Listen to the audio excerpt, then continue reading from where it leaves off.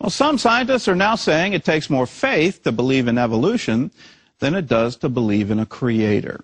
They say new discoveries inside DNA are the latest evidence of an intelligent design behind all creation. John Jessup explains. Darwin's theory of evolution rests on the idea that the incredibly complex web of life today all evolved from simple chemicals and cells. No creator was necessary, just chance and the powers of the fittest forms of life to survive and adapt. But Darwin couldn't see into cells and DNA like scientists of the modern age. He couldn't know these building blocks of life work because of intricate little machines in each cell, so intricate there's no chance they could simply evolve. Darwin couldn't know that DNA functions, life itself functions, because of incredibly complex code, way beyond what even the most brilliant computer programmers have devised. Secular scientists often mock the simple faith of those who believe in an unseen God. But statisticians say the odds are impossible this incredibly intricate, elegant code could ever just evolve.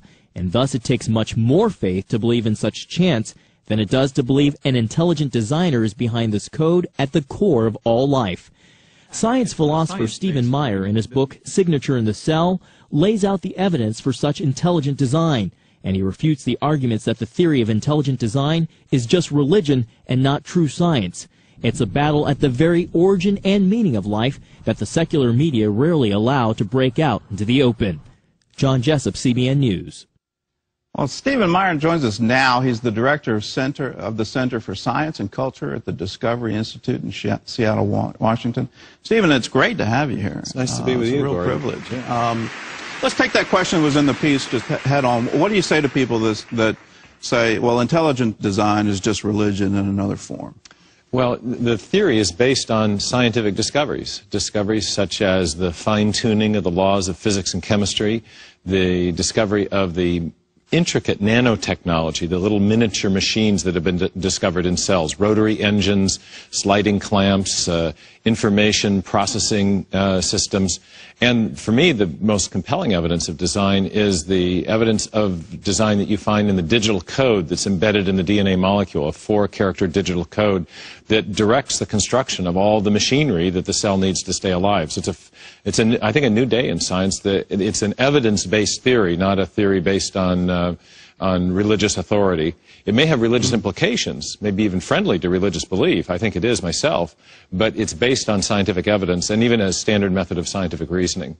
Well, let's just get your background so we kind of lay some groundwork here. You have a background in physics, and then you have a doctorate from Cambridge. Right. I actually started in the field of geophysics. And my first job was with an oil company. My Texan bosses told me my job was to look for oil out in the Gulf. Now they've got a lot of oil out in the Gulf. They found a lot of oil out there, and now they don't want to find it. Yeah, exactly.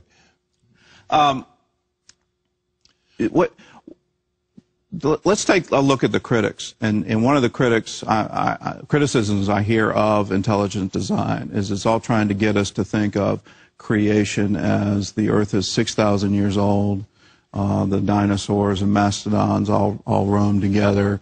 Is that part of this, or no? No, the theory of intelligent design is really not about the age of the Earth. It's about the ability to detect the effects of intelligence, to detect an intelligent cause and the effects they leave behind. Let me give a simple example. If you go to the Dakotas and you see the faces in Mount Rushmore, the president's faces, you'll immediately recognize that this wasn't something that was produced by wind and erosion or some purely natural forces. Instead, there was a sculptor, or maybe many sculptors involved. Now, inside cells, we don't have little faces, but we have other indicators of intelligence. We have these little miniature machines we were talking about, and most importantly, we have the digital code that's stored in the DNA molecule. The key discovery came in 1957, 4 years after Watson and Crick discovered the beautiful double helical shape of the DNA molecule. Francis Crick had an insight. It was called the sequence hypothesis, when he realized that there are 4 chemicals that run down the spine of the DNA molecule, and they function just like alphabetic characters in a written language or digital characters, zeros and ones in a section of machine code. In fact, Bill Gates has said that DNA is like a software program, only much more complex than any we've ever created. And that's highly suggestive because we know from experience that software, programs, always come from programmers, and that information generally, in whatever form we find it, whether we're talking about a hieroglyphic inscription or a headline in a newspaper, or a paragraph in a book, or information embedded in a radio signal, whenever we find information and we trace it back to its source, we always come to an intelligent mind, to not an undirected immaterial process. It's always intelligence that produces information. What do you do with the critique that, I think we've all sort of heard this one, that if you take a chimpanzee and a typewriter and give him an infinite amount of time, at some point he's going to come out with a Shakespeare play? Well, that's the rub. We don't have an infinite amount of time. Except the standard age for the origin of the universe, grant 13, 14 billion years, the complexity of a single protein, which is produced by the information on a strand of DNA. So the amount of information required is so improbable, it's so complex, that if every event, and this is a calculation I make in the book, if every event from the origin of the universe till now had been devoted to searching for one of the possible ways of arranging all of the 4 characters in the DNA molecule or the corresponding amino acids and proteins, you wouldn't have enough time to search but a tiny fraction of all of the possible ways of arranging things. Think of the Scrabble letters on a table. You've got to imagine a huge heap of Scrabble letters, and you've got to find a sentence of that length by chance as you look through there. There's so many possible ways of arranging them. It's like looking for a needle in a great big haystack the size of the universe and only having a tiny, tiny amount of time to search. Your book goes into the statistical analysis and give us an idea of the time frame involved, the numbers involved in terms of statistical probability that this could arise by accident. Well, I show that, again, if every event, and an event here is defined as just an interaction of elementary particles. Every event that had taken place since the Big Bang had been devoted to searching, in a random trial and error way for a single functional gene or protein. There wouldn't be enough time to search but one part out of a trillion possibilities. So the chance hypothesis has really been rejected by leading origin of life scientists. It's just not credible. That's not where the action is. Even people who don't accept design don't think chance is credible. They're looking for other undirected naturalistic processes to try to explain the origin of information. But as I show in the book, those other approaches have also failed. And yet we know of a cause which is capable of producing information, and that's intelligence. In fact, that's the only known cause of which we know, and therefore that's why I argue that it's the best explanation. In fact, just an interesting irony in this is that I actually, in the book, developed the case for intelligent design using Darwin's own method of scientific reasoning. He had a key principle of reasoning, which is that if you're trying to explain something in the remote past, you should invoke a cause or causes which are known to produce the effect you're trying to explain. What are we trying to explain? Information. What do we know from our uniform experience about what produces information? Only one kind of cause, and that's intelligence. So the presence of information in DNA is a decisive indicator of prior intelligent activity. Information points back to intelligence.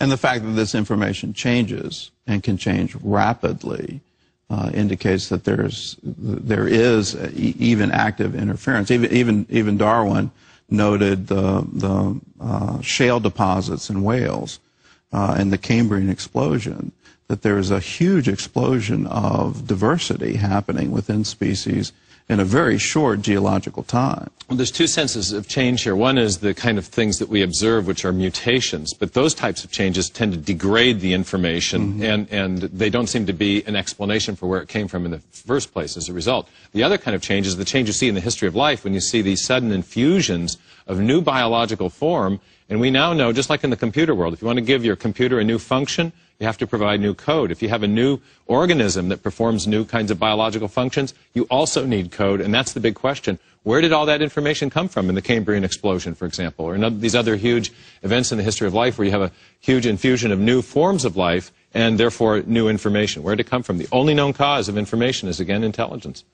Now that we're applying our intelligence to DNA, yes, and are literally changing the code, we just had this huge breakthrough where an assembled piece of DNA was put into a cell and it replicated. What are the implications for that? I'm glad you asked that. There's a lot of confusion about this recent news story about Craig Venter's work. It's a brilliant technological achievement, but it is not producing, it was not the achievement that it was touted as achieving. It's not artificial life.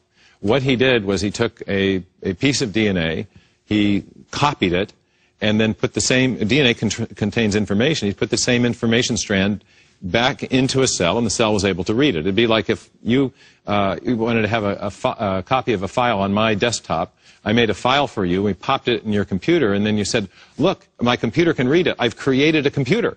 Now, all the important information processing systems and all the other cellular processes were present in that pre-existing bacterium. All that was done was added a gene with some information, and it was put into the system. It was an artificially copied gene, but it was put into a pre-existing life form. So he rearranged it. Well, essentially, he took a component and copied it, and then put it back into an existing organism. Do you see a time where we could literally design organisms? I don't. I think we really don't understand what life is.